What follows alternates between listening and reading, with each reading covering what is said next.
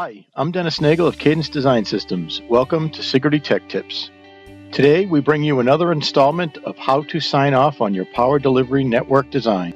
Using Sigrity power integrity technology, PI problems such as insufficient power, unstable power, and inefficient power delivery can be identified and resolved before you go to the lab with your design prototypes. Our video today will show you how your design team can efficiently address power integrity issues early and throughout the PCB design cycle. Design teams following our suggested methodology can avoid wasting days or even weeks in delays due to multiple design iterations with overburdened power integrity engineers who face analysis overload between new designs to review in addition to designs that have been reworked one or more times to address PI issues. By empowering the PCB designer to work independently on basic PI problems, you can eliminate this process bottleneck. Your PCB designer can be the key in preventing your design teams from having to face PI problems when project deadlines are looming at the end of the design cycle. And because your PCB designers will have access to the same Sigrity power integrity engines used by your PI experts, they can share the same models and setup information. The PCB designer can now play a critical role in the PDN sign-off methodology. By empowering the layout specialist to resolve first-order power integrity problems such as too much voltage drop or excessive decoupling capacitor loop inductance, power integrity experts will be freed up to focus on the difficult optimization and cost reduction tasks associated with competitive product creation. In today's video, you will see us utilize the Allegro Sigrity PI Base. To learn more about this product, visit us at www.cadence.com. Now I will turn it over to my colleague, John Carney. Hello, my name is John Carney, and I'm going to demonstrate the features of the Allegro Sigrity PI Base. The first feature is the ability to enable a PCB designer to do intelligent decoupling capacitor placement. Instead of just getting a net list with a couple hundred capacitors and no idea how to place them or what main IC they go with, this new functionality gives the PCB designer explicit lists of capacitors that are assigned to each IC in each specific power rail. And then now they know which particular device and which capacitors need to be placed by that particular IC. They are also given visual guidance in terms of the setback distance for capacitors that need to be placed on the same layer, opposite layer, and underneath, also which are indicated here in the options panel. Finally, they are given a visual circle showing the effective radius of that decoupling capacitor, which is calculated by the capacitor's value in the stack up of the board. So this gives the PCB designer, takes a lot of the guesswork out of their decoupling capacitor placement.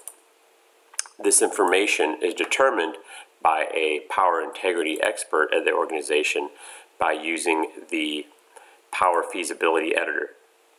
The power feasibility editor is a wizard that walks a designer through defining the power and ground nets for a particular design, specifying a target impedance for a particular IC component, and then specifying some capacitor models to be used.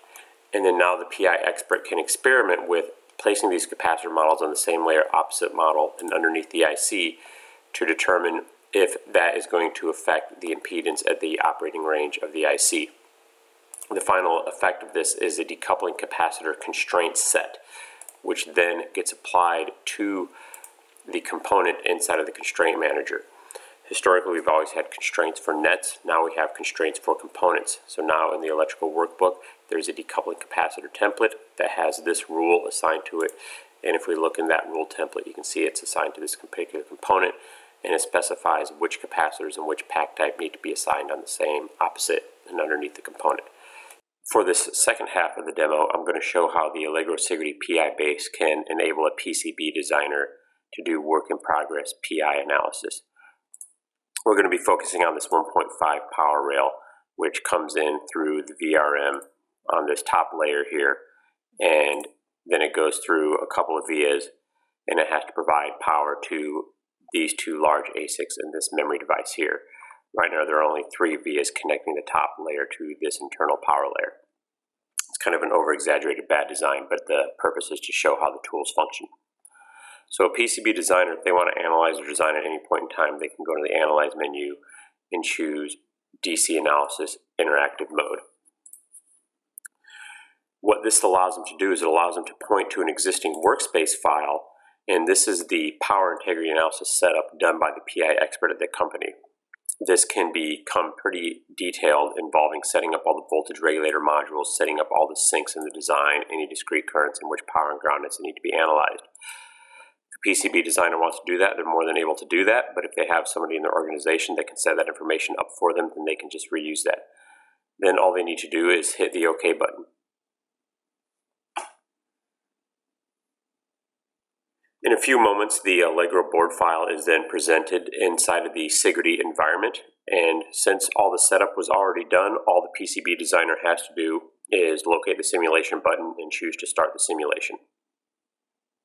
Once the simulation has complete, the tools are put into a cross-probing mode, so the Allegro designer can stay inside of Allegro, zooming and panning around while viewing the results inside of the Sigrity analysis tool. Right now I have the two tools side by side, but if you're a typical PCB designer, you're able to put these things on different monitors. So here the PCB designer can see that the voltage coming into this particular layer goes from about 1.27 up to about 1.46. Zooming all the way out, you can see that these memory devices over here on the 1.5 volt rail are only getting about 1.25 volts, and over here they're getting about 1.29 volts. Well below the acceptable margin. We can also look at plane current density to see how much current is flowing through plane layers. And we can also look at via current. Here the PCB designer can see that the range of current going through the vias in the design goes from about 0 amps all the way up to about 9 amps. And they can choose to show the hot spots to zoom in on the via that has the highest amount of current flowing through it in the design. So having a single via with about 9 amps of current going through the design is clearly going to be a problem. So that needs to be addressed. That same information could be presented to the PCB designer in terms of DRC markers. So if the PCB designer wanted to stay completely in their environment, they can go under the Analyze menu, choose DC violation markers, and then they can look at the same analysis results, and then here they can look at global via current violations, and they can browse and navigate those things through the design to see where in the design they have violations based upon DC analysis. And those things can be marked as external DRC markers in the design. All of this information can be back annotated into the Allegro design as external DRC markers, so the PCB designer can gain insight into the DC analysis results without ever having to leave the Allegro platform. So now that the PCB designer knows that there are some violations going on in this design, they can get to work on fixing the design. So to do that, we'll just copy some of these vias.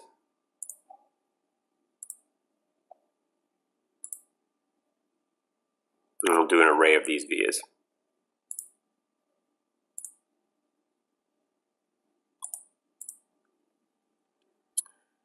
Now the PCB designer can return to the Sigrity analysis tool. They can just select the net that they modified and choose to update the selected net. After the net has been updated, the PCB designer simply needs to rerun the simulation, and now they can review the results again to see what sort of improvements have been made to the situation. Shown here, the voltage distribution on this plane layer once again shows that for the 1.5 volt net, the scale of voltage over here by these memory devices has now gone up to about 1.32 volts, and this large ASIC down here is once again getting about 1.32 volts. Still not perfect, but it's an improvement over the previous situation. Looking at the via currents, the scale of current going through the vias in the design now goes from 0 amps up to only 2.5 amps. Previously that was at about 9 amps of current through the via. Zooming in, the PCB designer can now see that the via with the most amount of current going through it has only about 2.5 amps. Again, not an ideal situation, but it's a great improvement.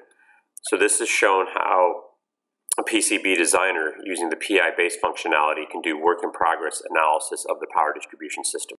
Another option with the Allegro Sigrity PI base is the ability for the PCB designer to review analysis results while staying 100% inside of Allegro. Under the Analyze menu, the PCB designer can choose DC Report, and then they can look at a report containing only the violations or a full report. This report is an HTML report generated by running DC analysis by the expert in the organization using Sigrity PowerDC.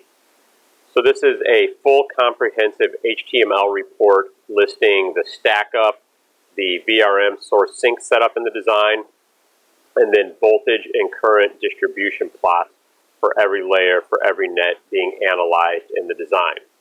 So the PCB designer can use these plots to look at and locate errors in the design, or they can go to the bottom of the report, and then once again in the bottom of the report are the same DC DRC violations that have been set up by the power integrity expert. This enables full cross-probing between the report and the board file, so again the PCB designer can utilize the errors found by DC analysis using PowerDC and then look at those things and correct them while staying completely inside of Allegro. Thank you for watching another edition of Sigrity Tech Tips. For information on products used in today's video, click on the links below or contact your local Cadence sales representative or Cadence channel partner.